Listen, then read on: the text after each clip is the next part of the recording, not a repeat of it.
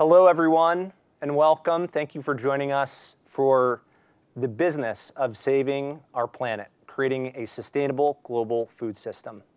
This is the first of 4 moderated panels that will be co-hosted by Johns Hopkins University's Environmental Sciences and Policy Program and Heidrick & Struggles over the next 12 months.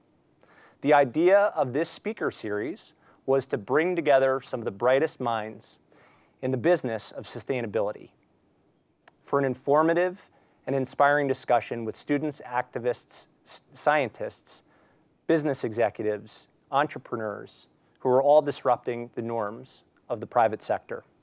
And we wanted to do this over Facebook Live in the spirit of inclusion and openness, to connect with those of you who want to tackle the challenges for our generation and take on a leading role. If that resonates with you, you are in the right place. My name is Scott Atkinson, and I'm a partner here at Heidrick & Struggles, where I lead our venture capital practice, and I also have the good fortune of being a graduate student within Johns Hopkins Environmental Sciences and Policy Program. I'm pleased to be co-hosting this episode with Dr. Jen DeRosa, who is in the back. She's the program coordinator for the Energy and Environmental Programs Department at Johns Hopkins. Jen will be leading the Q&A portion of our panel from Facebook Live. Tonight, we will dive into the myths and realities related to environmental impacts caused by 2 main categories: animal-based food production and food waste, its impact on biodiversity, our waterways, ocean health, and climate change. Why focus on food sustainability? Well, we'll need to feed 9.7 billion people, according to the most recent reports provided by the Department of Economic and Social Affairs of the United Nations. And we're going to have to figure out how to do that without overwhelming the planet. Our panelists are some of the most notable leaders in creating a more sustainable path through food products and systems. Tonight is not a debate about climate change and if it's happening. The purpose of this panel is to talk about how business leaders are addressing particularly important issues within food sustainability through marketplaces. And it's my pleasure to introduce our 4 panelists. To my left, Davida Bell-Jones, VP of People and Culture at Imperfect Foods. Backed by investors like Norwest, Imperfect's mission is to reduce food waste and build a better food system. Before joining Imperfect Foods, Davida held senior leadership roles with Kaiser Permanente, Dr. Pepper Snapple. She is a self-described gritty tough mudder, people leader, Gen Zer mom, introvert who is fascinated by future workplace experiences and loves having fun. To Davida's left is Pat Brown. On a quest to eliminate the need for animal farming, Pat Brown founded Impossible Foods, providing an alternative to meat and dairy directly from plants. Previously, Pat was a world-renowned geneticist, Howard Hughes Medical Institute investigator, a professor of biochemistry at Stanford University.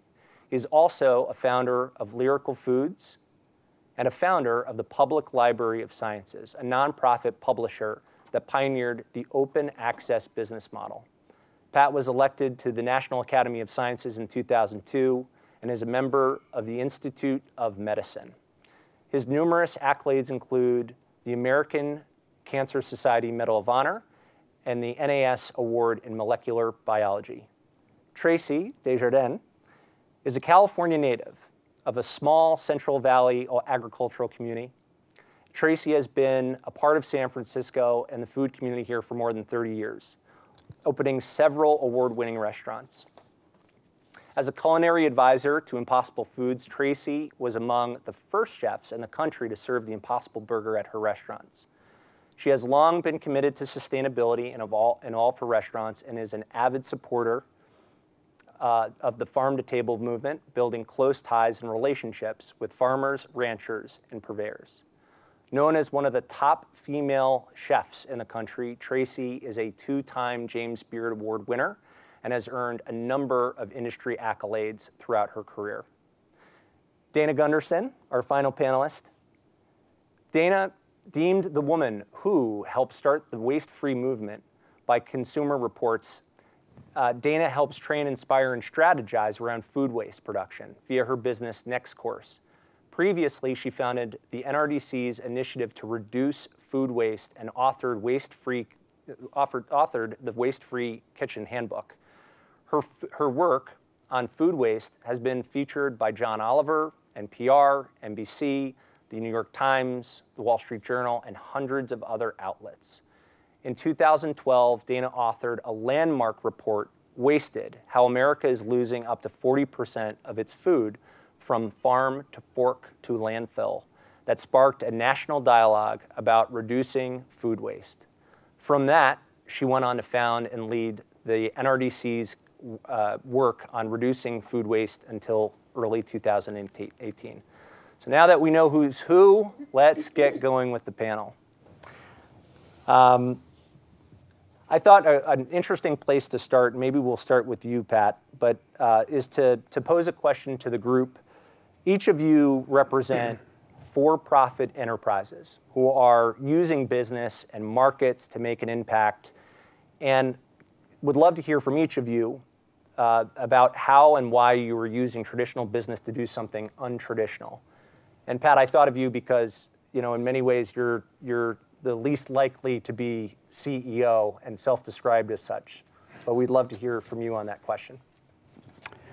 Yeah, so I guess the question is, why, given the problem that we're trying to solve, did, I guess, I and all of us choose a market-based approach? So when I decided to start working on this problem, this was like 10 years ago, it started with basically just recognizing that the use of animals as a food technology is, by a huge margin, the most destructive technology on Earth. Don't even get me started. I'll answer questions about it if people want, but suffice it to say, there's just no question about that. And that you're not going to solve the problem by persuading policymakers or educating consumers or basically getting people to change their diets or coercing them to change their diets. It's been tried repeatedly.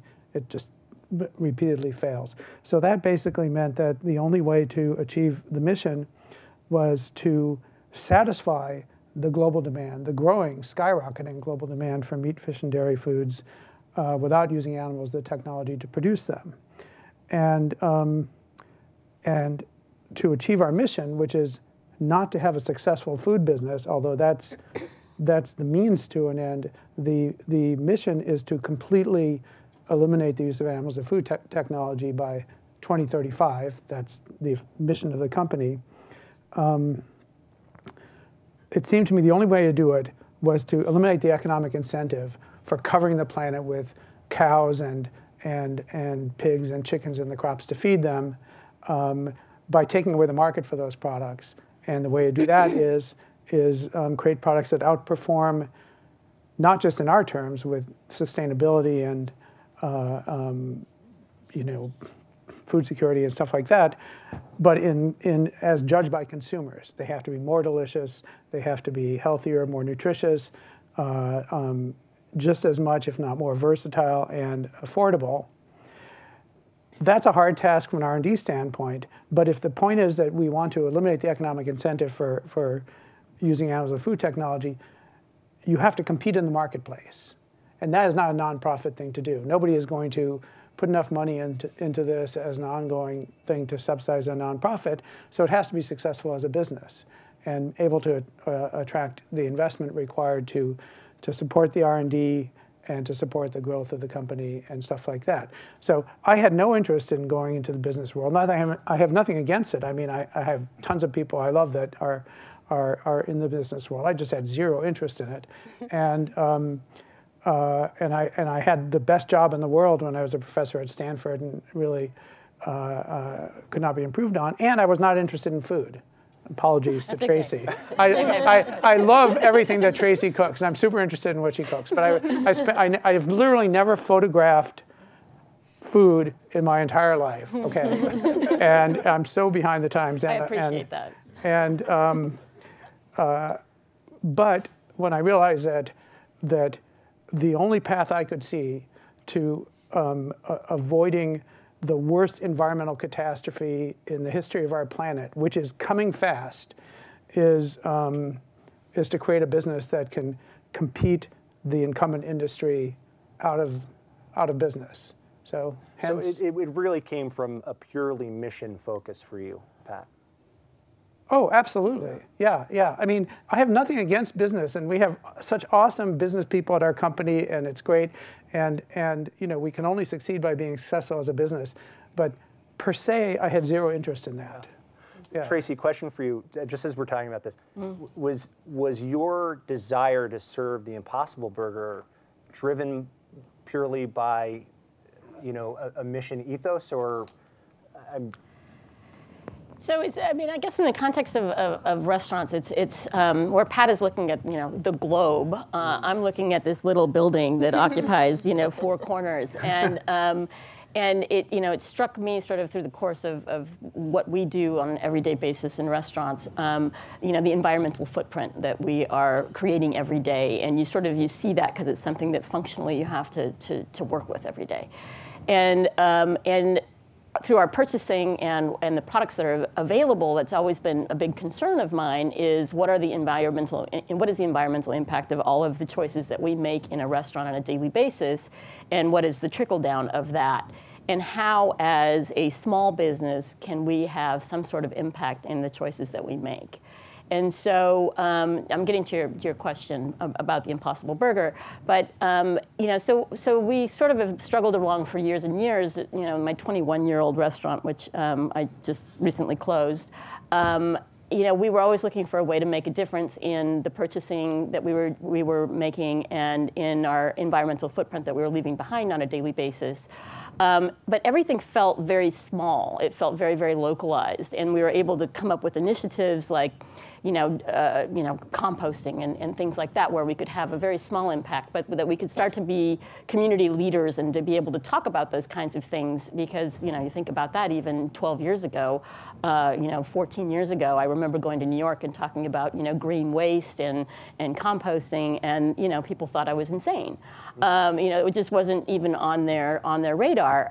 And so when I first met Pat and I was introduced to the Impossible Burger and tasted it and heard about the vision of the company and the scale that he was talking about, I was incredibly inspired, because even though we have been working at chipping away at these issues in the small context that we work in, I had never really had anybody come with a solution that had the kind of ability to scale that Pat was talking about. The sort of solutions that we were looking at from a restaurant perspective were just sort of, you know, farmers that were doing things a little bit better, or composting that was not creating as much, you know, garbage in the landfill.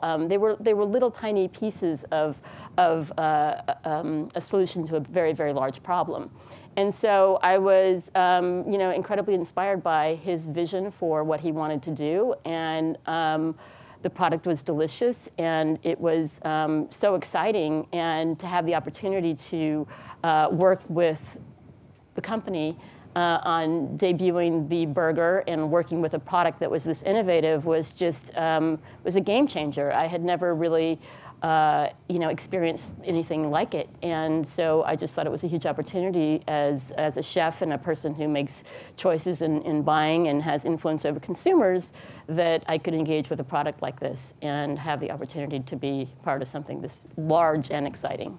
Yeah. I want to just make a comment that Tracy doesn't give herself enough credit, because I feel like even though your restaurant may not be some massive thing, that, you know, because of her reputation and stature in her community, she's a role model for a lot of other people. So if you do something like That's right. trying to reduce waste and so forth, it's not just in your restaurant, it goes far beyond it. And that's one of the many reasons why, you know, working with Tracy has been, first of all, it's great in its own right, because she's a genius at making food, but also her stature in the community really helps us have credibility. Yeah. Yeah. Thank you, Pat. Well, it's interesting, and Dana, I'd love to tie you into this discussion a little bit, especially as we're talking about food waste. But so much of what I think about with food waste is the food waste on a daily basis just comes from groceries and Davida, I know that we'll be able to tie you in on this as well, but just for people, both on the consumer and the commercial side, Dana, I'd love for you just to tell us a little bit more about, the underlying problem around food waste that we find ourselves in. Sure. I was hoping I could just listen to these two all the time, actually. The underlying problem is that it takes an enormous amount of resources to get food to our tables. When you think about everything it takes, particularly with meat, but even with other food, to grow and transport and harvest and cook and cool and all, like the entire chain, it takes a huge amount of resources. And when we throw that food away, we're just wasting all of those resources, right? And so, and at the same time, we still have over 40 million people in this country who are considered food insecure.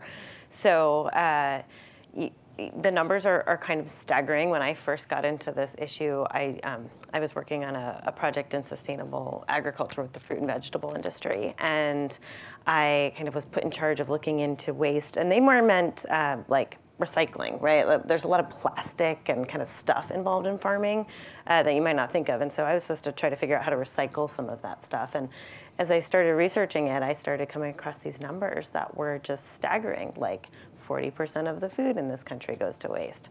Approximately 20% of all the water and land and fertilizers and pesticides that we're using are sort of thrown out in the form of food and not made good use of. Globally, food waste is actually ranked, if food waste globally were a country, it would be ranked number 3 after the US and China in terms of its greenhouse gas emissions. And so just like these huge, crazy implications, and I would go to the farmers I was working with and say, so does this sound right to you? Like, I read this thing, it said, like 40% of food isn't being eaten, and they would kind of like look back and think about it, or, go, yeah, that's probably about right. And kind of just, it was just kind of the way it is. And that's kind of what really revved me up on this issue. And you asked sort of like, why use something why be untraditional, or why use a traditional method to take on something untraditional? I actually believe that not wasting food is like the most traditional thing ever, right? And it's only it's really since the 70s that it's become a huge issue. We actually waste about 50% more food now than we did back in the 70s. And why business to take something like that on? I don't think it's only business that we need. But it's kind of like, I worked at a big environmental nonprofit for a long time on this topic, and I think we had a huge impact. But it's kind of like, when China decides they're gonna like do something like pave a road, it's like the next day the entire highway is done, right? And in the US, there's like 17 different permitting processes, and 4 years later they're getting to it, right? And I feel like I have felt that way between businesses and NGOs in this a little bit. It's like, if you can kind of get the focus on, sort of open people's eyes within a business to the opportunities that are there, to do something around increasing the sustainability of their business, and they make, a decision and commit to that, the implications can be really huge fairly quickly. So it's, when you're talking about it, it certainly resonates for me from a personal standpoint. It also, I wonder, and Davida, maybe you can talk about this, if it resonates from a commercial standpoint and a human capital standpoint. And imperfect foods is definitely a traditional, using traditional business to do something untraditional. But I'm just curious if you use that as a leverage point when you're recruiting, when you're building cultures, and maybe you can speak a little bit about the company and also the thought behind building cultures in that setting. Absolutely. So we are a PBC. And so as a PBC, it's sort of a great blend of nonprofit, but for-profit purpose. And so as that PBC, like our grounding is basically surrounding food waste and then also building a better food system for all. So when I'm hearing each, of you speak, I just think about all that we're doing in growing our society. So right now we're in 26 cities. We have 70 partners across the country who are all about, again, building a better food system for all. So they're essentially our partners. And so we actively partner with them to host a number of events. We volunteer, we donate our time. This year we've donated over 2.3 billion pounds of produce to underserved markets or territories. And so when we look for, folks that we hire, or we look for partners or even farmers and other purveyors, they have to be centered around the values of Imperfect and really stand for our mission, our purpose as well. And then if I look back at how I've grown my career overall, even at Kaiser, I've always been mission-based. And so having that mission-centric foundation has allowed me to bring the same thought process to Imperfect in what we do. So Kaiser was all about, again, building a better healthcare system for everyone in the community serviced. Imperfect, we're all about growing the movement and building a better food system for all, which I think is pivotal in, again, when you look at where we are in Bayview right now, Bayview is considered a food desert. Or, I was listening to one of our podcasts yesterday on Wasted, and there was someone who mentioned food apartheid.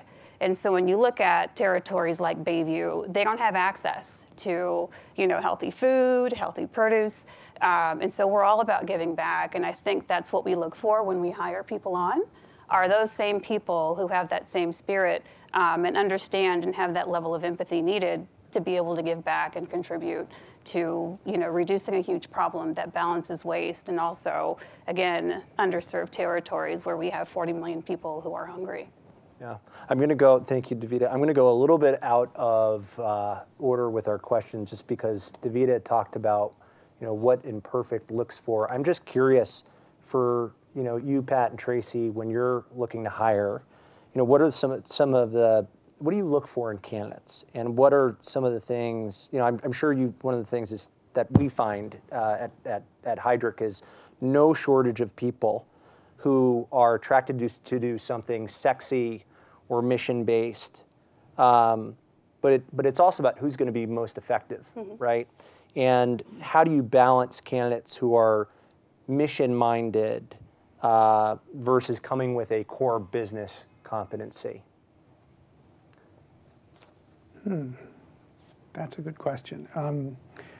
Well, when we're hiring, obviously, we need someone who could do the job that they're being hired for, so that's part of it. But you're right that hiring people that are all in on our mission is a huge priority, and it's not just because we want that kind of culture. It's that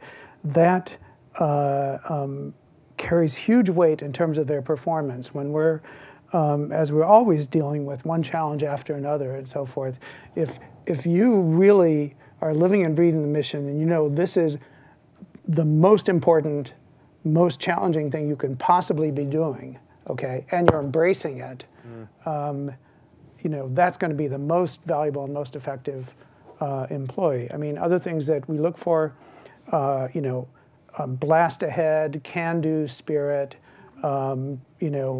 whatever comes your way, you're going to just, get through it and get it done, and no challenge is going to daunt you.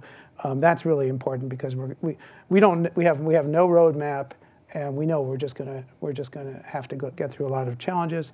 Versatility, because if you're a startup as we are, the job for any given person is basically whatever needs to be done, and not whatever needs to be done that involves, an Excel spreadsheet or something like that.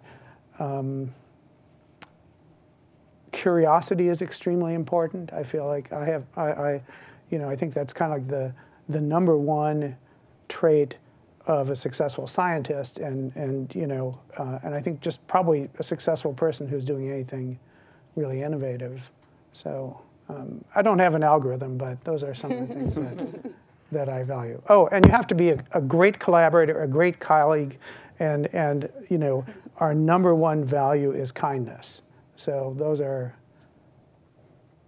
you have to check a lot of boxes. We're extremely selective about who we hire, as you know. Tracy, I'm curious, because I know you've had to train chefs and staff and hosts to answer tough questions about impossible, and I'm curious if it's impacted what you look for and potentially how you hire. Well, the restaurant business is at a real crisis point right now in terms of being able to attract employees. I think that we really, particularly in the Bay Area, given wages and that kind of stuff, we're really in a challenging position at this point in time. But I think that that's nationwide as well. It's a difficult industry. So I'm going to try not to be too cheeky here. It's difficult in the restaurant business.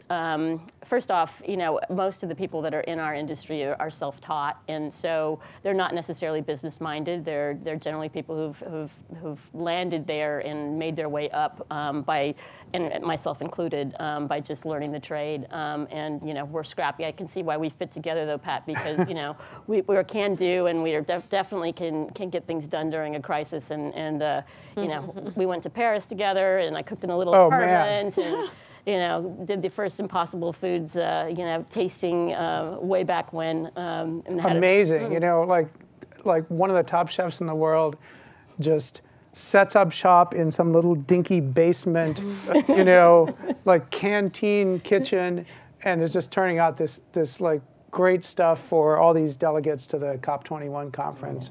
It was amazing, and she's just hunkered down, really cool. Just the hardest working person in the entire city of Paris. No fanfare down in the basement. How could you not love her? How did the two of you get connected? I mean, did Pat just walk into your restaurant one day, or no, through Fidel Baucia from Bon Appetit Management Company. Yeah, when they were looking for, they were getting ready to launch the Impossible Burger, and I was lucky enough to meet Pat and learn about it. So Pat talked about basically the why, and just a couple weeks ago we had a GM meeting, and I presented our roadmap for people. But really, again, it's the why. And you can know what you do, so be a business professional, but it's the why. And so the mission, the spirit is a fundamental aspect of hiring staff and them sticking with you.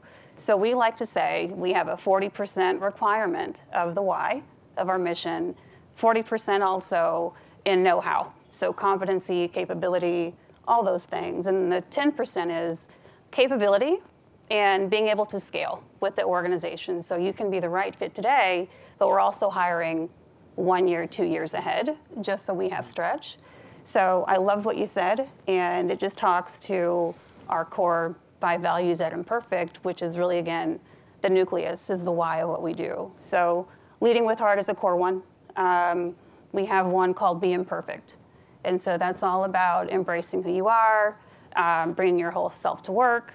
Again, acceptance and empathy are core fundamentals of who we are at Imperfect. And again, it goes back to the roots. So giving back to the community, navigating through a very complex challenge of food waste, but it's really the why. And so I think that's what I'm hearing, and that resonated with you. There's just a quick illustration about like the value of having people who are really, all in on the mission. Is that we had a problem earlier this year when the demand for our product just kind of rapidly shot past our ability to produce it, and it was horrible. And Tracy, I don't have to tell this, Tracy. We had customers who were in the most brutal business in the world, which is the restaurant business, who had made a huge bet on us and put our product on the menu. And then they have consumers who come in and want it and stuff like that. And this, with all the hard work that goes in the restaurant business, now they have to disappoint a customer. And that was on us. And it's a huge blunder. We won't make that mistake again. But it was, but we just had underestimated how fast the demand would grow. But that's not the point. The point is, when we realized this, we had a plant in Oakland that was only running 1 shift a day. And we were in the early stages of trying to hire a shift, but suddenly we needed to kind of like massively ramp up production. So I sent an email to everybody in the company basically saying, okay, here's the crisis situation we're in, and we need volunteers. It's strictly voluntary, but we're going to ask you to work 12-hour shifts, multiple 12-hour shifts a week, including the weekends, in the cold, in a refrigerator, basically. Seriously, 12 hours in a refrigerator box, doing whatever the hell needs to be done, whether it's, cleaning the floors, stacking burgers, manning an X-ray machine, or whatever. Do it. 100 people volunteered overnight. You forgot to call me, Pat, because I would have been there on that line. Well, I was going to say there were 100, I know 100 people that answered the call and then 100 people that put in an application at imperfect. Exactly. But that's me. I mean, that speaks. It's like I won't tell. That speaks to building a culture that really resonates with values, and that's so rare to find. Especially, we're obviously broadcasting live here, or not obviously, but here in San Francisco in Silicon Valley, and there is a war for talent out here, and being able to retain your people and building, a culture where people want to get on the, go into the plant is really tough to find. So it's amazing. And that's always been part of the restaurant business. I mean, it's such a small, we're like a family. And so if the values don't resonate within the context of a restaurant, then they won't survive and be successful there. And so, back to your question about wait staff and people talking about, the Impossible Burger, we're a very tight-knit group of people. And I think that's the reason we decided to launch with restaurant partners, was that we knew that we would really have control over how the product was handled and what was articulated to the first people who were experiencing it in the marketplace. And so, and we chose restaurant partners that we felt very confident were going to love the product and present it well, and have people who were serving the Impossible Burger that were able to talk directly with the consumers who were experiencing it for the first time. And so, all of that is part of the culture of restaurants and how we launched the Impossible Burger. Pat, how did you feel about restaurants that were serving, and Tracy, actually, you'd be able to speak to this too, but restaurants serving, the Impossible Burger alongside with less sustainable meat burger or foie gras, or you name it. How did you all reconcile that? Well, obviously, that Tracy is a restaurant like that, and we loved working with Tracy. And the fact is that what you have to start out recognizing is that this is all driven by demand. If consumers are looking for those foods, and you're in the restaurant business and you want to be successful, rule number one is serve the consumer, okay? And if we are kind of turning up our nose and every restaurant that we serve in has to be like, waste-free, hardcore, vegan, whatever, drinking recycled water, et cetera, nothing's going to happen. So our whole business is basically saying, look, we respect consumers. It's like the people who are going to Tracy's restaurants, they're not jerks. They have the things that they want. They may not understand the full environmental implications of their choices and so forth, but the job is to respect the consumers and put it on us to create the products that satisfy what they want, and with a much more, in a much more sustainable way. And so I feel like it's the same with Tracy. I mean, she has very high values about sustainability and so forth, but it doesn't matter if she has a restaurant with no customers, right? So every customer that she gets, and she represents those values and tries to minimize the damage, that's a plus for the world. And we're not going to let the perfect be the enemy of the good. He's answered the question perfectly. He's answered the question. Dana, I wanted to ask you a quick question, because you come from more of a nonprofit bent and background, and now here you are building a for-profit enterprise. And I'm just curious, just to go back to values and culture, what was your experience at the NRDC and other places? Was it harder to find people that, well, how did you balance, I guess, the mission orientation, again, with looking for great talent? Yeah, and I mean, in an NGO, at least where I was at NRDC, you find like incredible passion, right? I mean, you have a lot of super talented people who are choosing to earn less money and, be where they are because they are so passionate. And I'm not sure that culture is maybe that different from what you guys are describing. But I think it sort of depends on the focus is different, right? It's not one mission, it's like a broad mission. And so, we found kind of sometimes like warring approaches and warring passions almost to how to approach things. And when it comes to, like, for instance, the organization has a big campaign against antibiotics in livestock feed. And I won't go into the details, but they're known to really drive the sort of resistance to antibiotics more broadly. And that campaign was very activist, and to the point of dressing up as a chicken outside of KFC and like doing a dance, right? Meanwhile, I'm like working, very closely with some of the largest retailers and CPG companies around, strategies to waste less food, which is something that I've always seen as a much more like collaborative kind of thing. Not something, I don't think it's kind of right to businesses are naturally motivated, right, to have the least amount of waste possible in their businesses within the confines and the parameters that they set, right?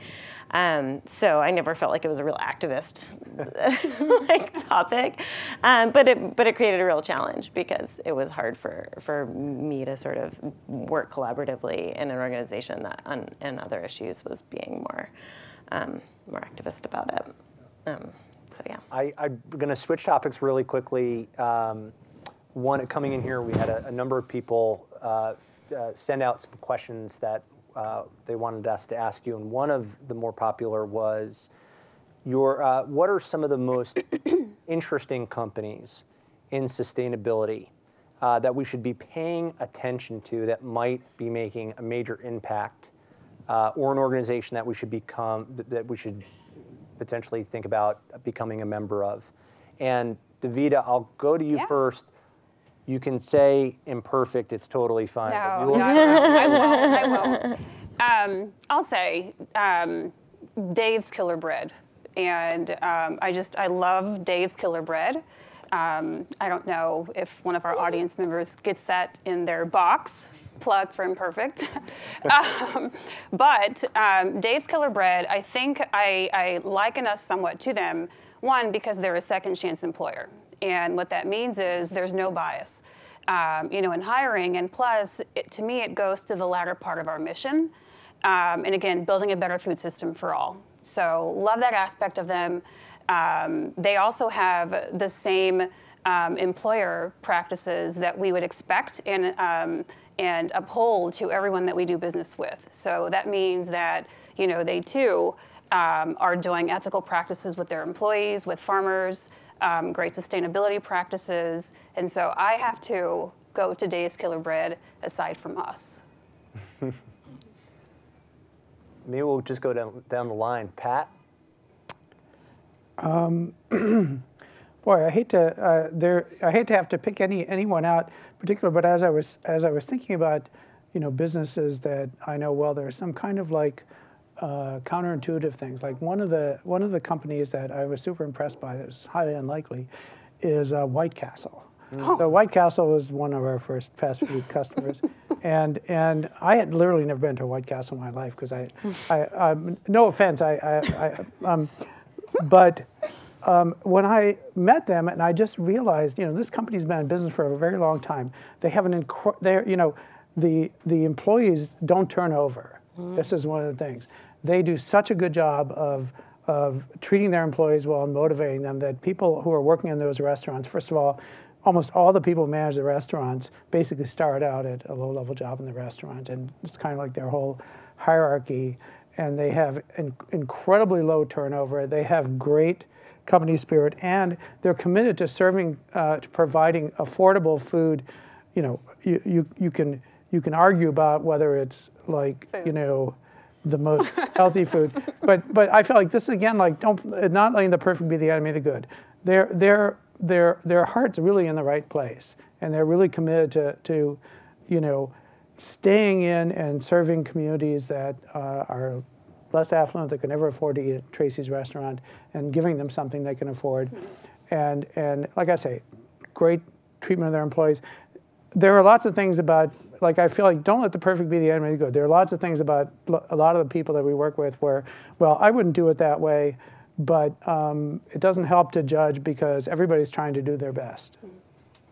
That's how, two of my best friends, Vic Kalajian and Mike Odell, I know you were both very big White Castle fans. You can continue going. Yeah.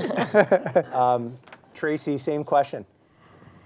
So I was introduced recently to a company. I mean, certainly through Impossible Foods, I've started to think, you know, or have been thinking a lot about scale and the impact of that, and how necessary that is, because there are so many people that are doing great things in our world of food, but most of the time they really aren't thinking about being able to scale the business, and therefore their impact is really limited. But I was introduced to a company called Plenty recently, who is, they're working on this vertical farming that will be based in highly dense, you know, populated areas, and they're able to grow these greens that take a minimal amount of water and a minimal amount of land mass, and will be located very, very close to urban centers where they can distribute the stuff without, you know, obviously the transportation issues and the impact of moving food around. And so, company I'm very impressed with. You know, the founder was just, you know, super interesting company, and so I think that we are ripe in the food industry for disruption, and really looking at things in a very different way than we have in the past. And so this is a new way of farming that I think is super interesting. Dana? Oh my goodness, I have so many. I will say, like, one kind of category I think has the potential to really leapfrog right now is how do you apply machine learning to food, and where is that useful? And a couple of the applications I've found really interesting are in the supply chain, just through forecasting and demand. Like, it's really hard to forecast how many people are going to come in your door, and especially if you're, say, a large grocery chain, right? You're carrying an average of 50,000 different items, and on any given day, trying to predict, you know, how many of each you should buy or sell, and how many are on the shelf, and how long they've been on the shelf, and should you start to discount them? I mean, that's like a huge data issue. And so solving that with some of the new abilities we have to process data and really learn from patterns is pretty interesting. And there's a few companies out there doing it. One was called Blue Yonder. I think they were bought by JDA, and there's a few others as well.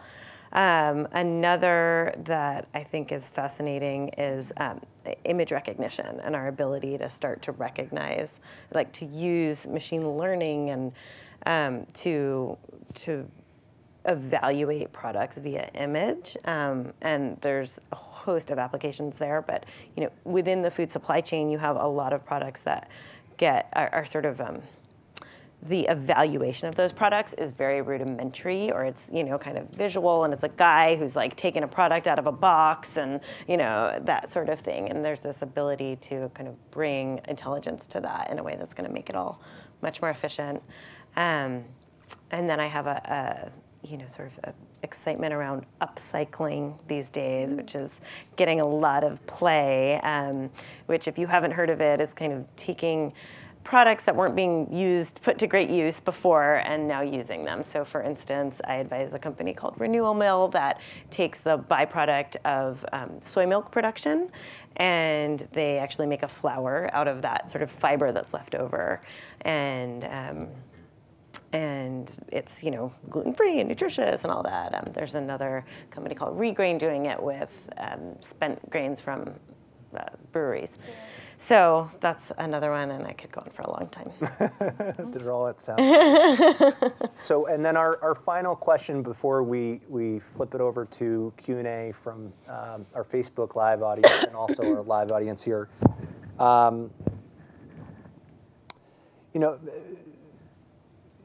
You all are major disruptors or are working for major disruptors in the industry. And looking back, just curious, what are some of the key lessons learned that you'd like to share with people listening? And I ask because our audience is filled with a number of environmentally minded people who might have crazy ideas, but are a bit unsure on how to act on them. And Pat, maybe we'll start with you on that topic. Given you had a crazy idea and acted on it. Well, one thing I think that you have to start with an idea that matters, that unequivocally matters, where it's basically worth the risk. Okay, I mean, I don't say you have to, but I feel like there are plenty of things where you can say, well, I'm going to work on solving a problem that will make a huge difference for the world. I have I'm not starting out with an idea of how we get there, and but if you can, the advantage of starting with something that really matters, where it's hard and it's unequivocally important, is that you're not going to be discouraged by, it's hard. It's an uncertain future, and you're going to run into roadblocks. And it's like, if I'm just, working on coming up with some, gaming app or something like that, like, who gives a shit if it runs into a roadblock, right? I mean, I'll just forget it. I'll start something else. But if you're working on something really important, you're not going to let things stand in your way. Plus, the people who are attracted to things that are really important and really challenging are the people you want to work with, whatever your business is, right? And so I think meaningful, important, challenging, unequivocally hard mission is critical. And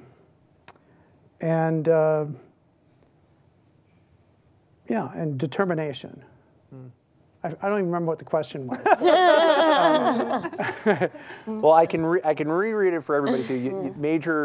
Work either a major disruptor or working for a major disruptor. David, I actually want to jump to you on this because you had come from a background of much larger, I don't want to say, more larger established businesses, and here, you were given an opportunity to jump into something that was just much riskier. And how did you think about making those trade-offs, and what ultimately led you to take the dive and get over the fear of making that jump? I don't think I had fear, honestly, because prior to Dr. Pepper, I had worked for a small startup. So I think I love the joy of being the builder. So I'm an INTJ, and I just sometimes thrive in chaos. But to the question of disruption, I was attracted to Kaiser also because I have a great level of empathy, and I love what they stand for, right? It's all about, I love their Thrive campaign. And now, I think you can say that even Kaiser is being somewhat of a disruptor, especially in the city of Oakland, with the partnership in building, affordable housing and places to live for the homeless. So I basically carried over that mindset, that same level of passion to Imperfect, who is trying to tackle some big, daunting challenges as well. And then, hey, you face those headwinds, but you constantly have to keep chugging through. And so worked for two interesting disruptors. I mean, KP, contrarians, in the whole healthcare space and going about, delivering a service to someone, but looking at the whole self.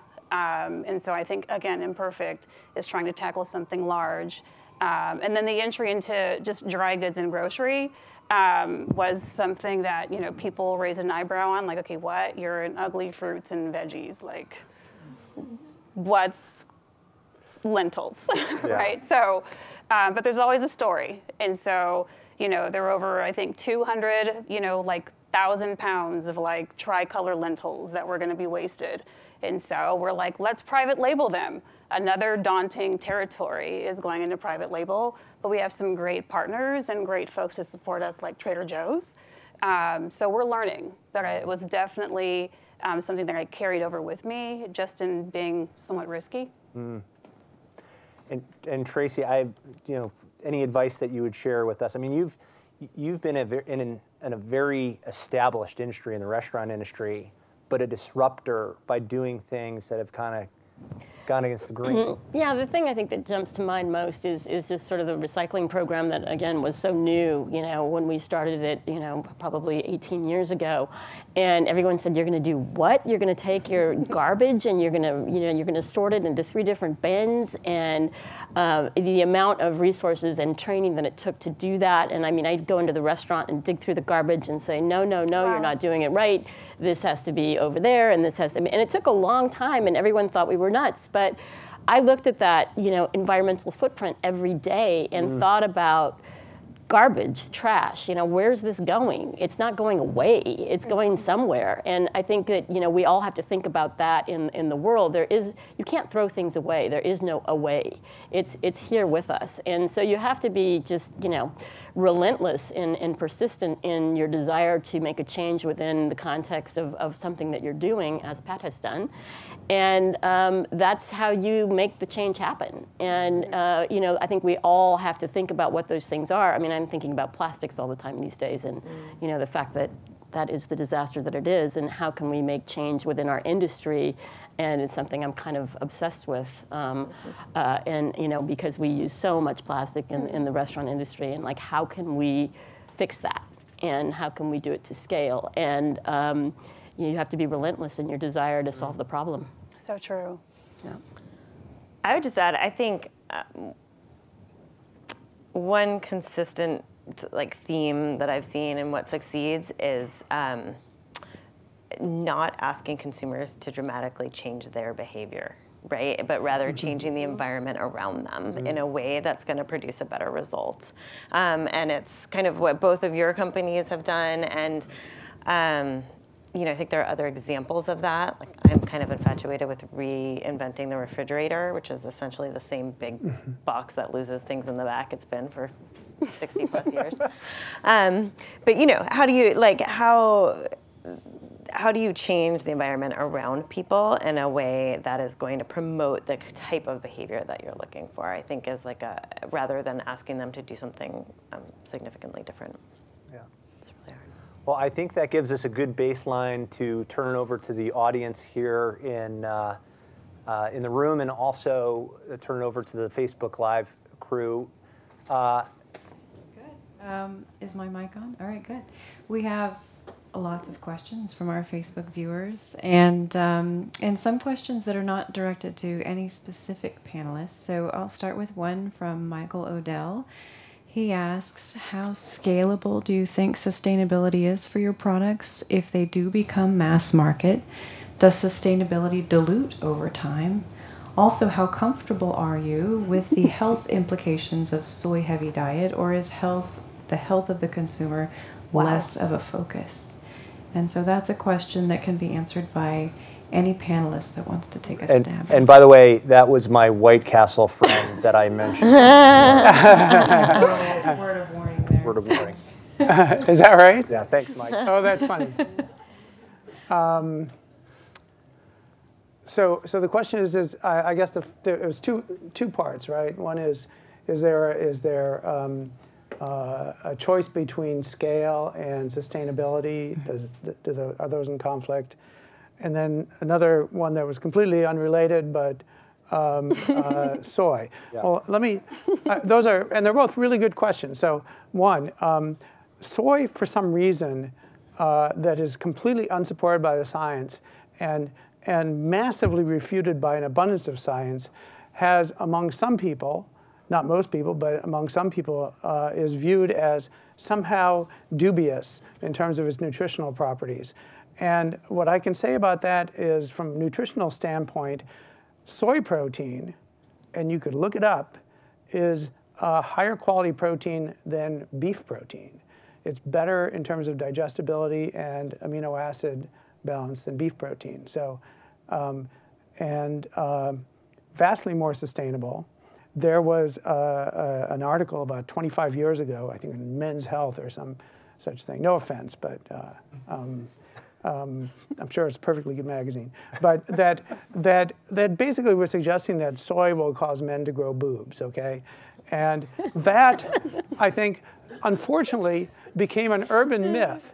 And despite the fact that there's literally like one case ever in history of a guy who had issues anyway and was consuming vast amounts of soybean that developed gynecomastia. But that guy kind of became such an urban myth it didn't matter. And there's so much evidence against it having any endocrine problems whatsoever. In fact, if it has any potential, it has no effect on reproductive health, development, on any kind of sexual characteristics, and on and actually, if anything, it has a beneficial effect on endocrine-dependent cancer. So you can look it up. The medical literature is abundant. It's all bullshit. But this is one of the things about the food world, actually, is that because food is such an emotional subject, these kinds of misinformation and kind of totally unscience-based food fads and stuff like that just get incredible traction, and it's really to the detriment of the health and frankly money of the population. Okay, secondly, is there a conflict between sustainability and scale? No, it's actually the opposite. The bigger the scale, the more a company like ours can actually impact the choices upstream in the supply chain of how crops are grown, what crops are grown, what processes are used to prepare ingredients and so forth. So if you are committed to minimizing environmental impact and maximizing the health and nutrition benefits of your consumers, the more scale you get, the more impact you have not only on your own supply chain, but just on the broader supply chain. And so I think there's nothing but advantages, I think, basically to scale, except it's really, really hard to scale a business. Yeah. We have another question, a question from Emily Binder. And I think this question is more geared towards Tracy, but she didn't actually identify Tracy. But she asks, how do we change the culture of restaurants to become more sustainable and to promote veggie-based food? You said it is consumers. Who is responsible to educate those consumers? But anyone can actually answer that, but I think she was directing it towards you. I don't have an answer to how we can change the restaurant culture. I think that this is something, it's a big question right now, and I think the sustainability of restaurants in general is at risk at this juncture in time. We have quite a few issues that I think need to be solved, and I am sure because we are very scrappy and people who are used to solving a lot of problems and challenges in our daily lives in restaurants, that we will figure it out. But I do feel like restaurants are a little bit at risk right now for a lot of different reasons, and that we need some innovation in the industry. But with regards to the question around plant-based diet in restaurants, I mean, I think that this is something that we have to really look to how we are consuming and the environmental impact that our consumption has on the planet.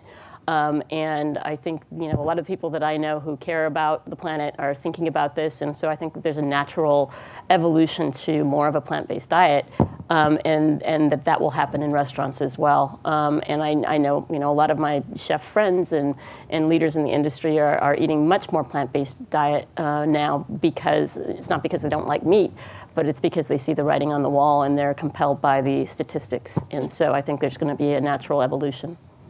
I just had one comment to Tracy, because this is kind of like right in her wheelhouse, is that it really comes down to,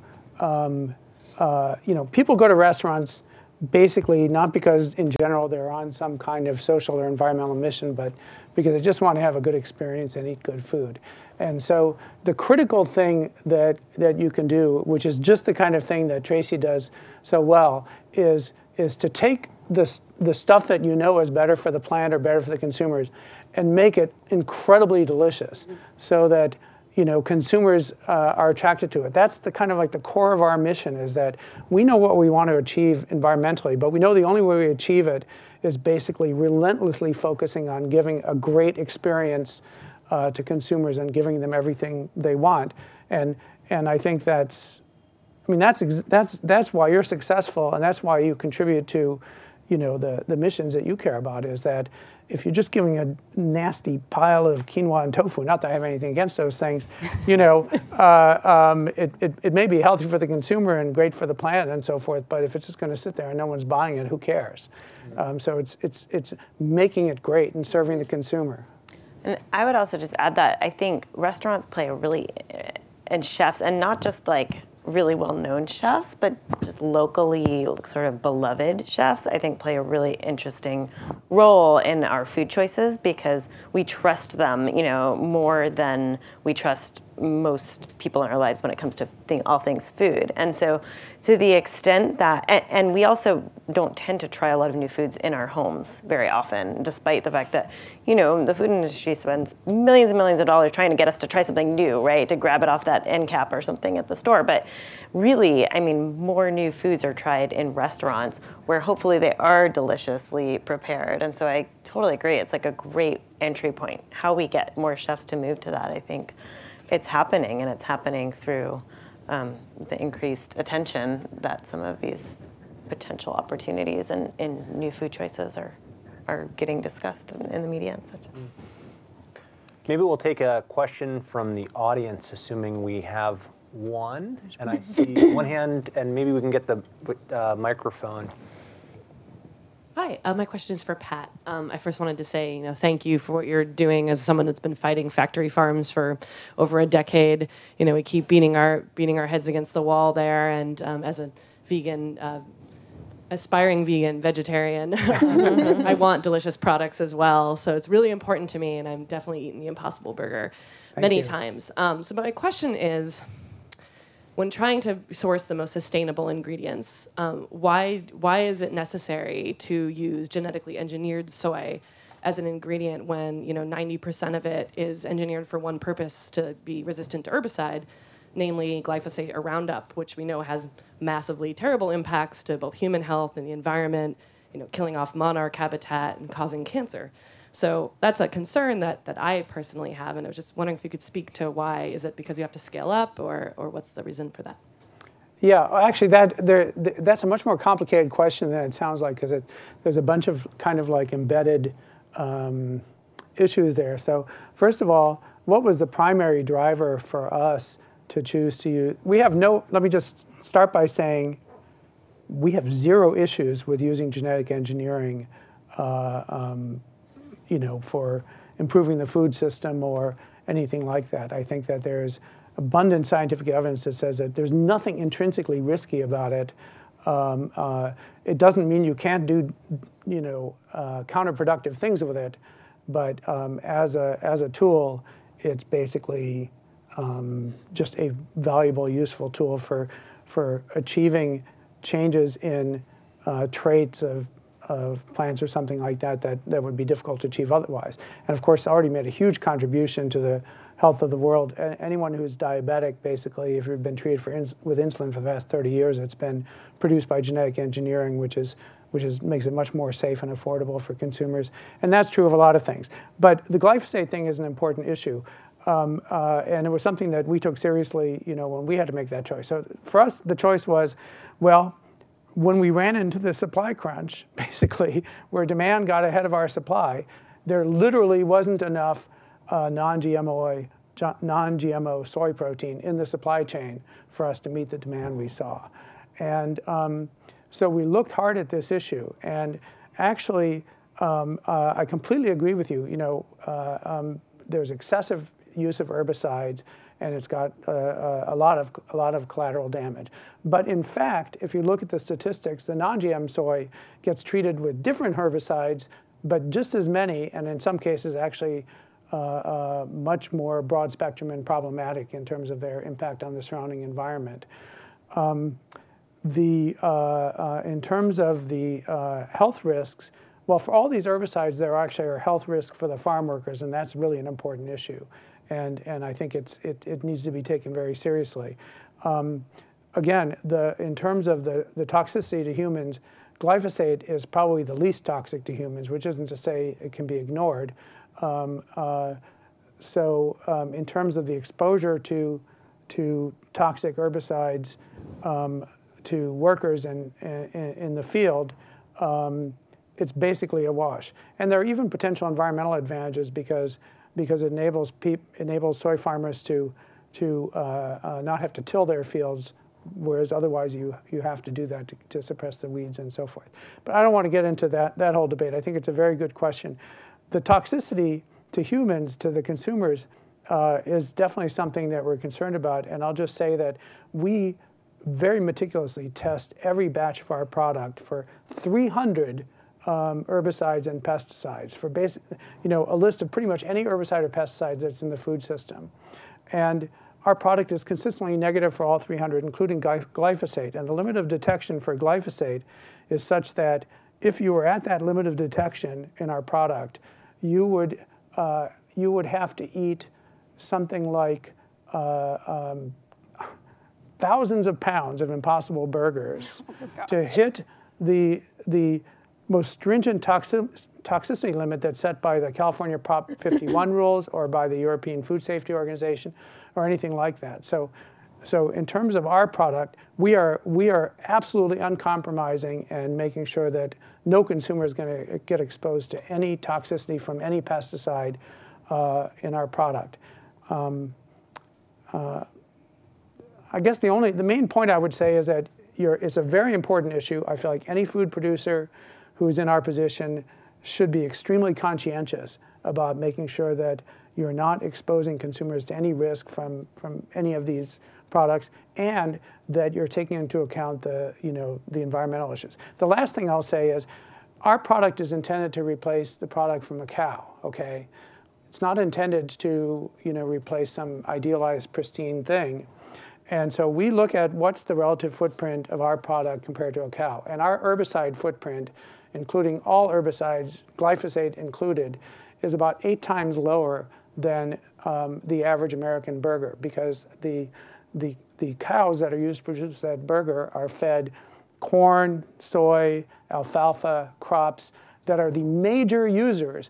Like, 90% of all the GM crops in the U.S. are basically grown to feed cows and pigs and chickens, okay? Nobody eats that corn and soybeans and stuff like that except pigs and chickens. And so all that footprint and environmental exposure to those crops is due to the massive scale of animal agriculture, the extreme inefficiency of turning those things into meat, and therefore the massive amount of those compounds that need to be put on the land. So it's a huge improvement in environmental impact to consume our hamburger instead of one made from a cow by any measure. I know you're a friend, so I'm not trying to argue with you, but we're very serious about this, and it's a really important question.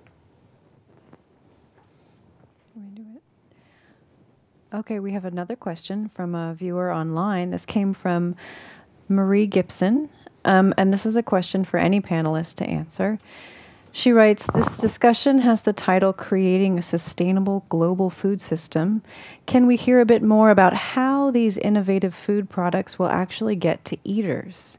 How will we transform the incentives for overproduction of commoditized and nutrient-poor foods? I mean, I'll take it if no one else is. You're looking at me. The way that we're approaching it is we set ourselves standards for what we want the environmental footprint of our products to be. And the problem, first of all, let's just say, for all practical purposes, the only thing that the over 99% of the environmental problems with the food system is the fact that we're using animals to produce food. Okay, everything else is a rounding error. Not that I think that minimizing waste is important and so forth, but you're just talking about if you all the fruits and vegetables grown to feed the world on planet Earth occupy 0.7% of Earth's land area. The animal agriculture industry occupies 50% of Earth's land area, okay? With all the massive damage to biodiversity, the opportunity cost in terms of greenhouse gas emissions, and the fact that the Earth doesn't get any bigger, which means you have to, tear down the Amazon to meet the growing demand and so forth. So for us, that's the number one problem that we focus on. And how do we do it? Basically, we set a very high standard for ourselves in terms of the health and nutrition properties of our product. It has to be, based on all the available evidence, better for the consumer than what it replaces. It does not have to be better for the consumer than a kale salad, because that experiment's been tried, and burger lovers, when they want a burger, they're not going to eat a kale salad. So we have to give them a burger, and we have to make it healthier than what it replaces, but not necessarily a complete meal for the consumers. And we have to make it vastly less destructive to the environment. And equally, if not more importantly, we have to make it delicious, because if we can't deliver what consumers want and do a better job of delivering it, it's just a hobby. And we don't achieve our mission. So that's kind of the way I think about how do we scale it, serve the consumer, and do it in a way that's better nutritionally, better for food security, and better for the environment, and let the market work, and it scales. I guess I would just add to that. I mean, I think somewhere in that question is sort of like, how do we get this to people at a lower cost, maybe, or access and things like that. And I think, how do we get that? I think it actually, if you look at both of their companies, they are. I mean, it hasn't taken you long, Pat, to get from Jardinier to Burger King, right? So, I mean, I think everyone wants to get there, and I know we didn't switch away from Tracy, though. That's, we have to. If we don't make a product that you're willing to serve, then we got serious homework to do. Okay. No, and I know when Imperfect was founded, when they were thinking about it, they actually wanted to create this model where they took totally healthy food that just wasn't getting harvested and produce, right, and get it to people at a lower cost. That was kind of like part of the core mission of the company. Was like, wow, there's all this food going to waste. It's perfectly healthy. It's delicious, and it's being not even harvested right now. Can we actually get that to people at a lower cost? So, I think when you take the bigger issue of like sustainable food products, there does tend to be maybe a criticism of elitism that is there for them, and I think it's can be founded in some areas, but I think many people are just trying to sort of like create proof points however they can, and then once they're proven, try to get them out there more widely. I think that, oh, sorry, you were going to say. No, it's okay, it's okay. No, and that's exactly the model. And so it starts small. So we're only, again, in 25 cities, but yet we have 70 food bank partners. So how do you spread your word? How do you spread the mission? How do you reach, again, people in those underserved communities that are ignorant to what's happening in the world? And that's what we're trying to do by standing up even sustainability committees in each of the cities that we're in right now, just to, again, indoctrinate the nation and give them that level of education that they need. So it's a really great question. I want just to add one point about this, is that there's actually this synergy between sustainability and affordability that's almost like structural in the food system. That the reason that particularly the industry we're going after is so egregiously destructive is that it's incredibly resource inefficient. It's using vast amount, 50% of Earth's land to produce this product that could be produced with 1/10 of the land or 1/20th.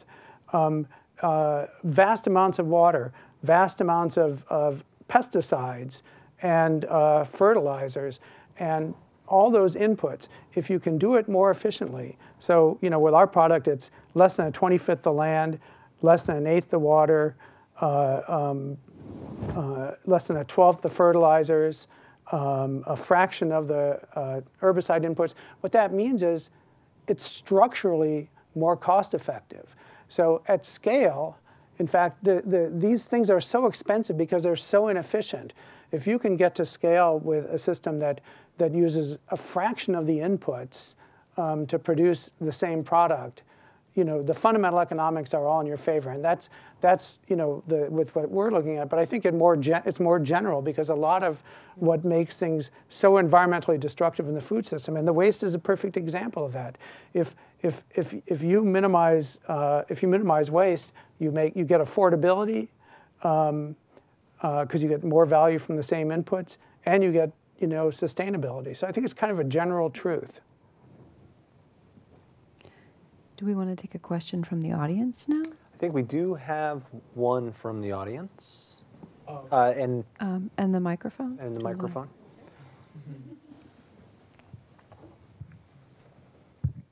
Well, actually, it was just answered. I was about to say I'm a recent graduate, and most of my peers and colleagues, we would love to try this plant-based diet, but unfortunately, it would be too expensive.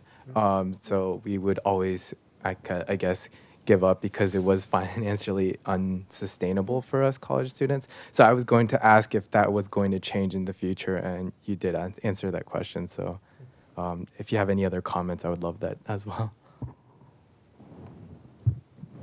I mean, I've been on a plant-based diet for a long time, but I'm not eating meat replacements. I'm just eating things that are, like lentils or things that I like are perfectly good, and they're cheaper than a animal-based diet just at baseline. But the fact is, most people don't want to eat that diet, and I totally respect that.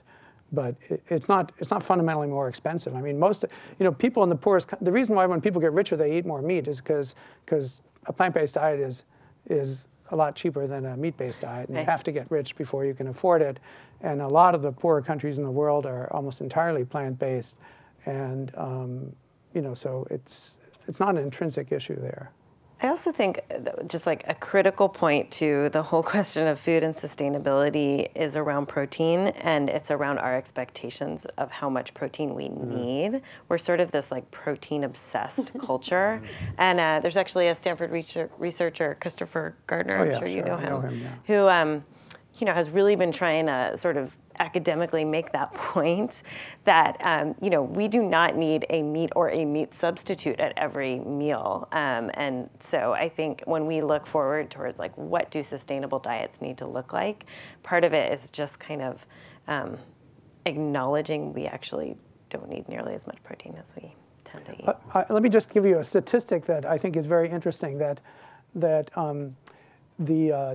world's entire soybean crop is grown on about 0.8% of Earth's land area. So, like less than a 50th of the land area that's used to produce meat. And it contains 160% as much protein as all the meat consumed globally, okay?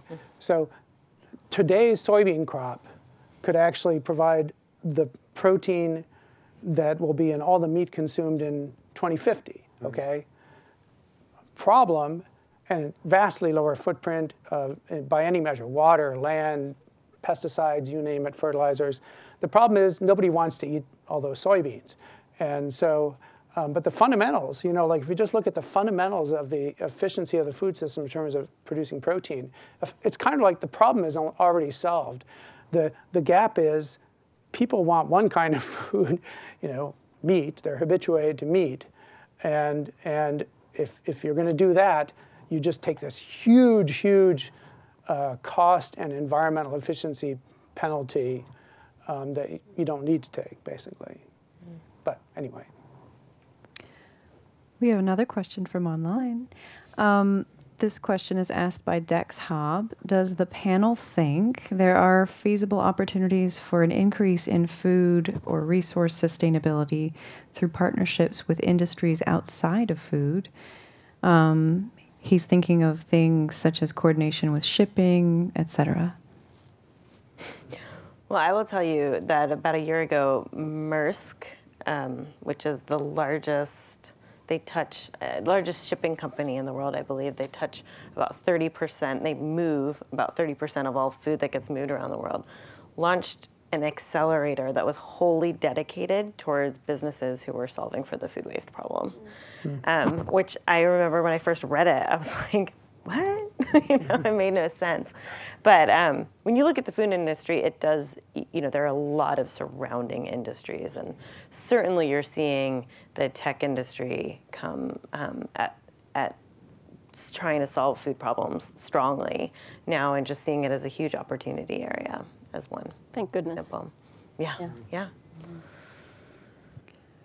We have another question as well. Or do you want to do in the audience? Okay. Hi, my name is Rachel, and I am a Johns Hopkins University Fellow, School of Advanced International Studies. Thank you very much. And I'm also a major fan and customer of Imperfect Produce. I've been using it for, I don't know, 2 years, I think. And I've recently been hearing that while I'm very well-intentioned and trying to drive down food waste, I'm also sort of disintermediating food banks and others who would normally take this food. I'm paying a premium to have it delivered to my house when, in fact, food banks and others really need it. Is that true? And am I doing a good thing or a bad thing by ordering your product? You're doing a wonderful thing. Because I mean, even where we direct source, with our farmers and with other purveyors, there's still about 40 billion pounds of food that goes wasted, and so we're just doing our part. Again, even though we're a PBC for profit, we still have that nonprofit core, which means that we're not going to rob Peter to pay Paul. We're all striving for the same focus, and no, it's a farce. So that's not true. You're welcome. I'm Claudia. I come from more of a traditional healthcare background, but spent a lot of time thinking about the intersection between nutrition and food and health, especially in the context of social determinants of health, including transportation and access to food. Curious to know to what extent you think about that as part of your day-to-day, and whether you're trying to actively establish partnerships with more traditional healthcare companies to kind of broaden and scale your model and approach. So I'll start. It was interesting. So here I come from healthcare, and we set up farmers market in our corridors. Partnering with Imperfect is an ultimate no-brainer. And so it was interesting because we started to have those conversations, but Kaiser, again, a very large organization, 80 years old, 280,000 employees. It takes a while to get something going and off the ground, right? So it's not like a startup where you work in 90-day sprints. So we are having those conversations today because, again, if you look at what KP stands for, it's all about wellness, again, well-being. So, again, a total no-brainer, but it just takes a while for us to bridge those gaps. And I think, with what KP is doing with the homeless and, again, our partnerships with 70 food banks, there's a tremendous opportunity to do more.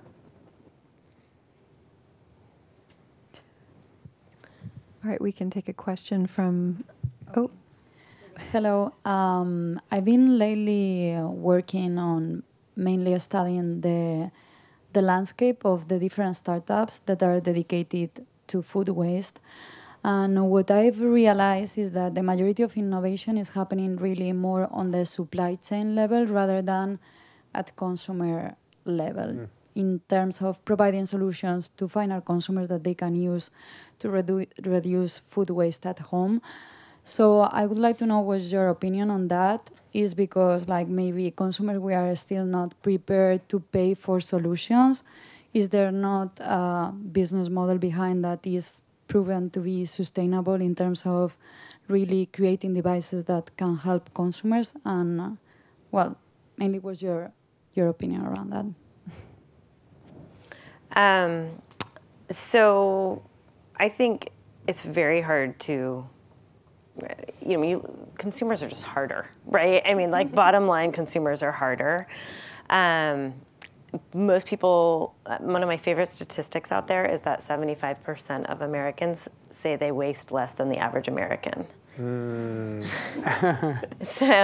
and it's hard to sell people something they don't know they need, I guess, is probably part of the answer. So I think it's kind of a dead in the water type of thing to say, I'm going to sell you this and you're going to waste less. I mean, it's just not a great selling point, and that's where I go back to, you have to kind of change the environment around people. I mean, the nice thing is that when you waste less, there are co-benefits. You do tend to save money, you tend to have fresher food, and those are probably the two at home that, and sometimes save time depending on what you're doing. So, but I think generally it's just like there's not like a product that you can sell other than redesigning the refrigerator, which I would love to talk to all of you about.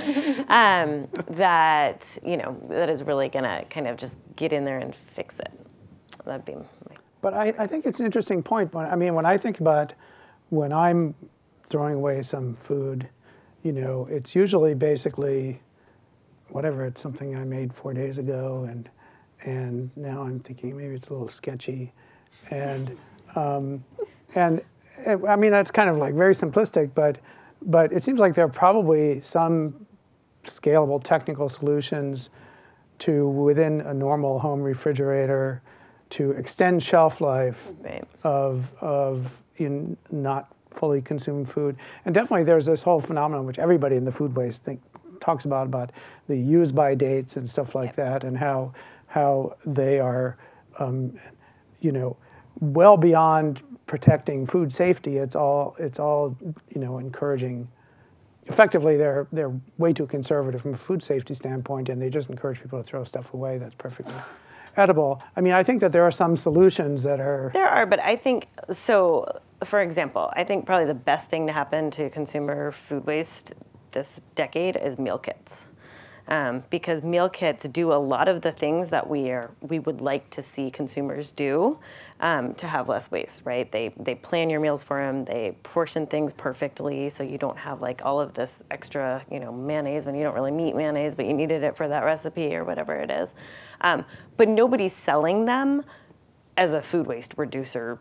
Right? I mean, they also hit all these other points. They're convenient. They, help people explore new flavors and whatever else. They have a plastics They need issue. to address the packaging issue. I'm not saying they're perfect by any means. That just kills me. But the concept, right, of like sort of, and I think brick and mortar has a lot to learn from it. Like it doesn't need to be delivered to somebody's door like that. But kind of the point I'm trying to make is more that like you don't see it sold as a solution to food waste. And even like the dates on food, right? There are a variety of solutions. So you see, there's like things you can put in your produce drawer that are going to extend the shelf life of food. Or there's like more in the R&D phase, things that'll either change color or a bump will come out, right? When it hits a certain temperature and time exposure that would signify it's not as fresh anymore or something.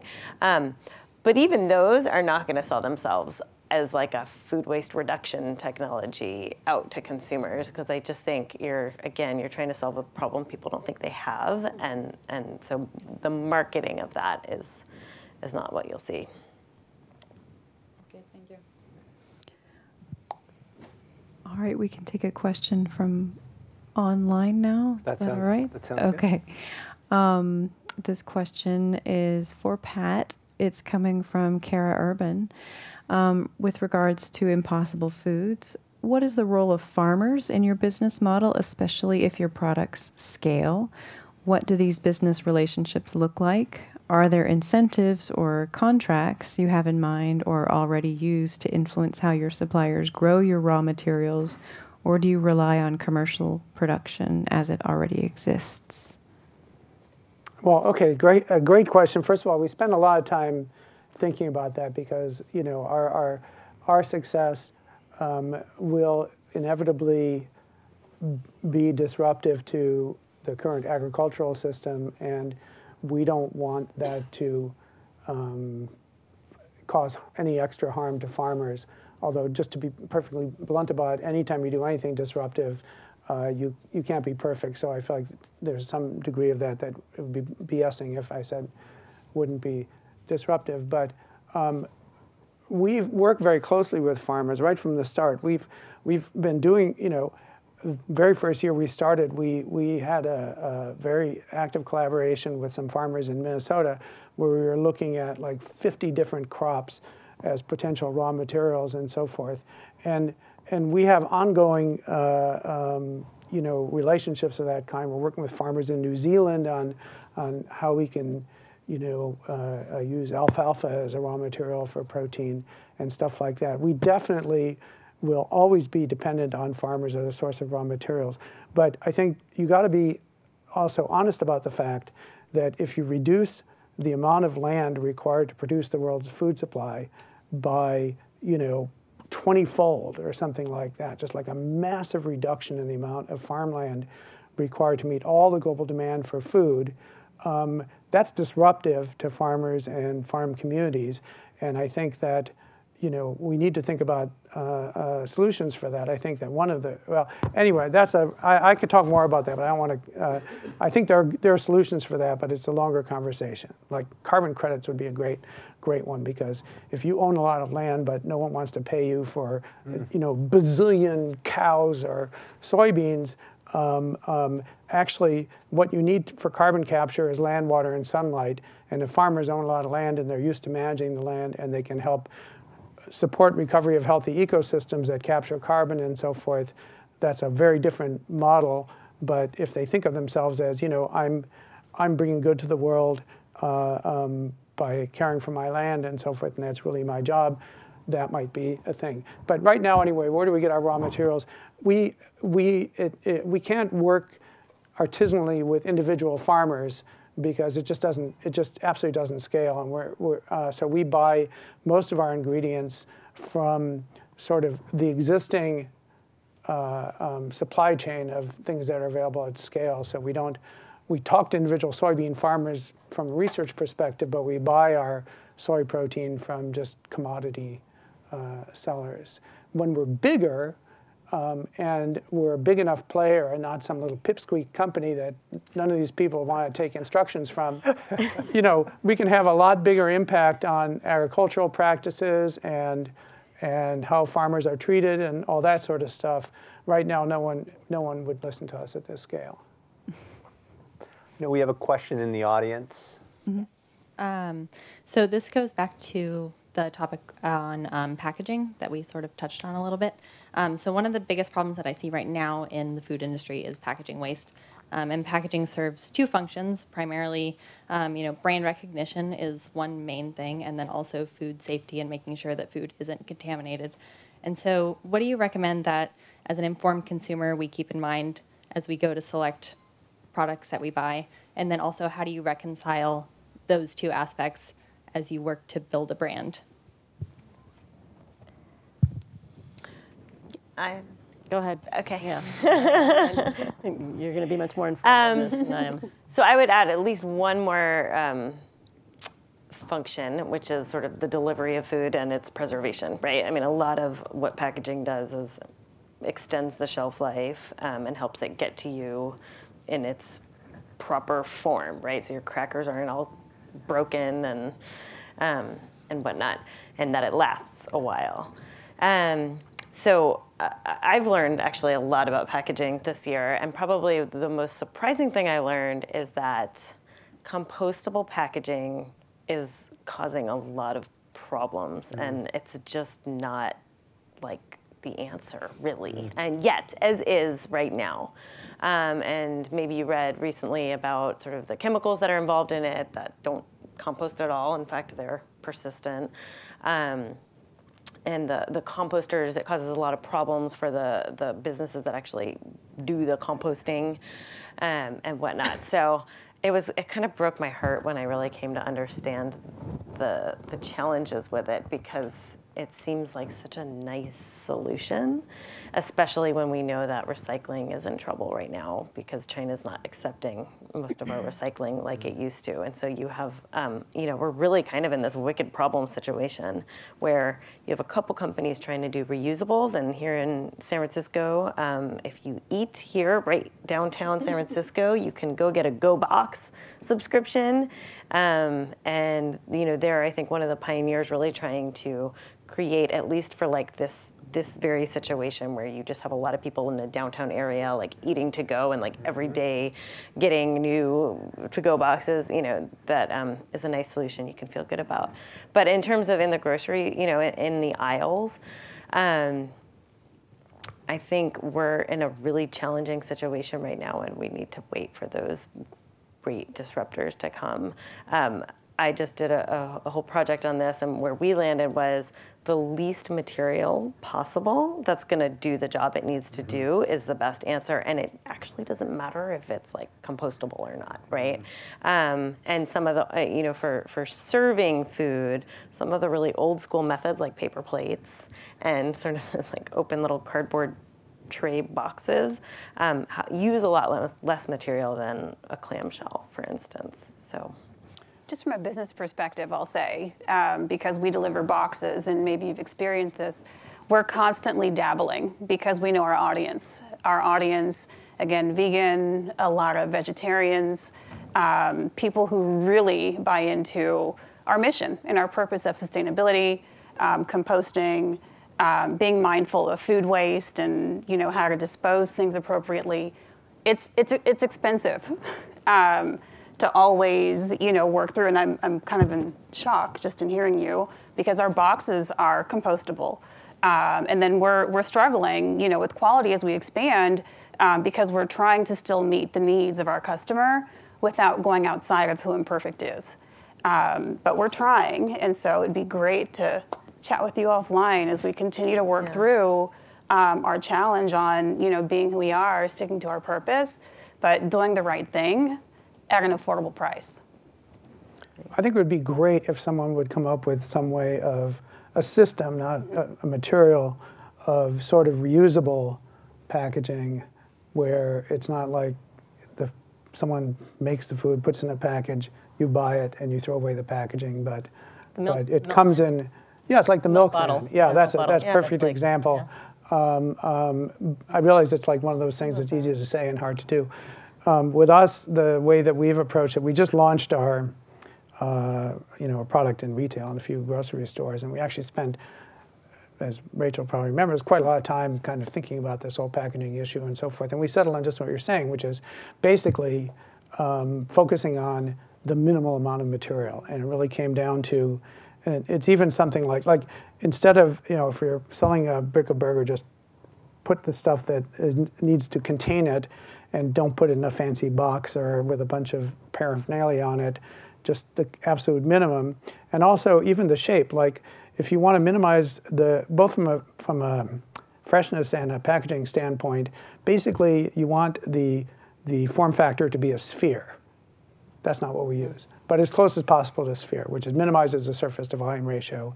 And so we make a little package that's kind of compact and just has the stuff that covers it and holds it, and that's kind of like the best we can realistically do right now. But I think there's huge amounts of potential for improving, like both systemically, like the milkman model that you were talking about, or there's some work, but I just am surprised by it. Like we hear about new packaging materials that are like, there's a more recyclable, or they're more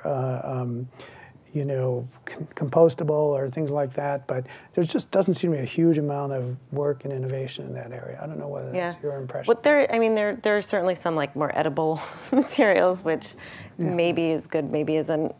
Depends how much food it takes to make like them. Actually, I will say one other thing that I look for is just how well it's going to work with the way you use a product. So I mentioned crackers, right? Some cracker companies have started, instead of giving you like one bag in the box, giving you 3 stacks of crackers that are separately packaged. Now, is there maybe incrementally more packaging involved in that? Yes, but the ability to extend the use of those crackers is dramatic, because now you don't have to open a bag and eat it all before it goes stale. And so trying to, that flex pack is kind of the general term for it, where, you know, instead of going to Costco and buying a big, huge thing of chicken or Impossible Burger, which I'm sure is going to get there soon, you know, can it be sort of broken into little packs so that you don't have to use it all at the same time? So that's just another component. And then on materials, there's you know, seaweed and potato-based things and whatnot. So there is some innovation in materials. It's just not clear how much it takes. You know, with seaweed, it's something that's sort of rapidly produced, so it seems like it has promise to be like a more efficient kind of, and create somewhat of a cycle. But they're all really sort of still in R&D. There's nothing commercially available yet.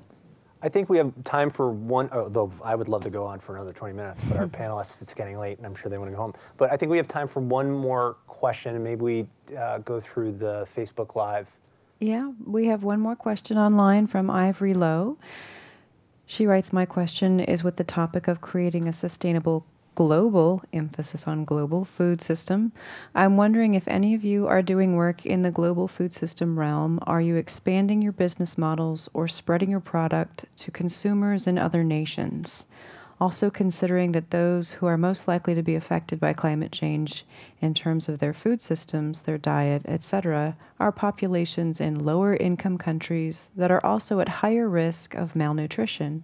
So while I love that all of you are advocating for food waste reduction and plant-based diets to consumers in higher income countries, namely the U.S., are you doing any work in advancing nutrition as well as sustainable food systems in other countries, low and high income? Well, just with Impossible Foods, basically, yeah, our mission is to completely replace animals in the food system globally. So, of course, we're thinking about, you know, the global food system. As far as food insecurity, yeah, you know, it's a huge part of our mission. It's something that doesn't have any manifestation or minimal manifestation in the U.S. right now. But the two most common in the world forms of undernutrition are, number one, iron deficiency, with almost 2 billion people globally affected by it. Virtually all of them are in like sub-Saharan Africa and South Asia, and basically like tropical poor countries, and protein deficiency, with somewhere between 800 million and 1 billion people who, in both those cases, are actually suffering from it, i.e. their growth is stunted, their health is compromised, and so forth. So the product that we're creating is a great source of protein and a great source of the most bioavailable form of iron.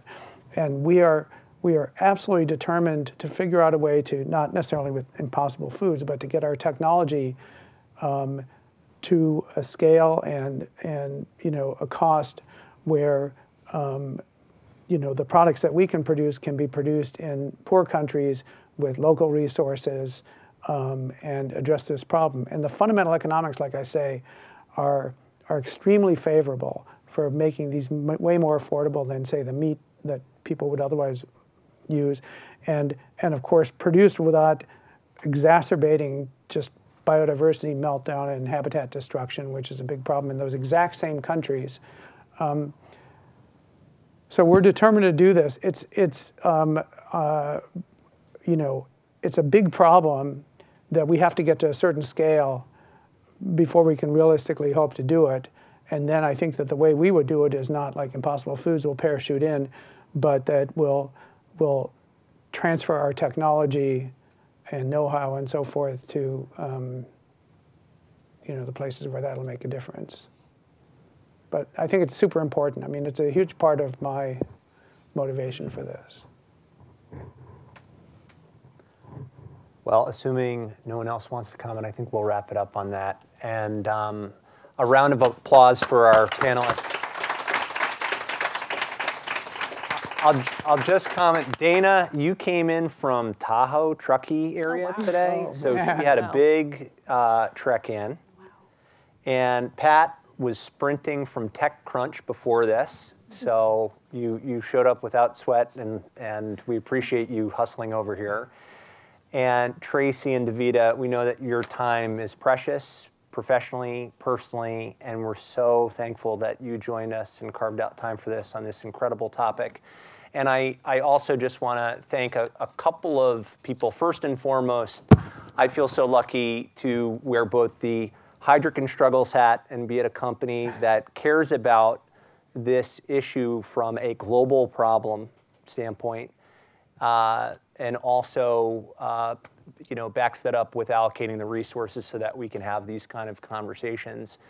And on the other side of my hat, I'm just so thankful to be a current student at Johns Hopkins. And I would encourage anyone, if these topics resonate, go to the website and take a look at the program. It's been phenomenal. I've been able to go to the Galapagos and to Glacier National Park and study wildlife conservation. And you wouldn't expect that from a headhunter. So,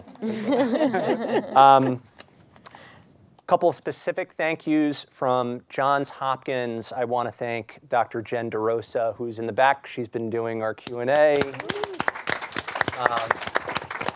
She's been an incredible partner, and we're so thankful that she has been partnering with us. Also, Dr. Jerry Burgess, Diana Watts, and Dean Donahue, thank you very much. From the Heidrick team, and maybe, Jen, if you don't mind coming up, I'd love to just get you up here. From the Heidrick team, we couldn't have pulled this off without Katie DeHaas, Kristen Munoz. Is Brad Warga here? Brad Warga, we thank you. And then from Impossible, Rachel Conrad, stand up, who is also a Johns Hopkins alum, but we thank you. And we hope you all tune in next time. Again, this is the first of four moderated panels. The next topic is going to be on wildlife trafficking and conservation technology. So it should be a pretty cool panel as well. Thank you very much. Enjoy your evenings. And join us again.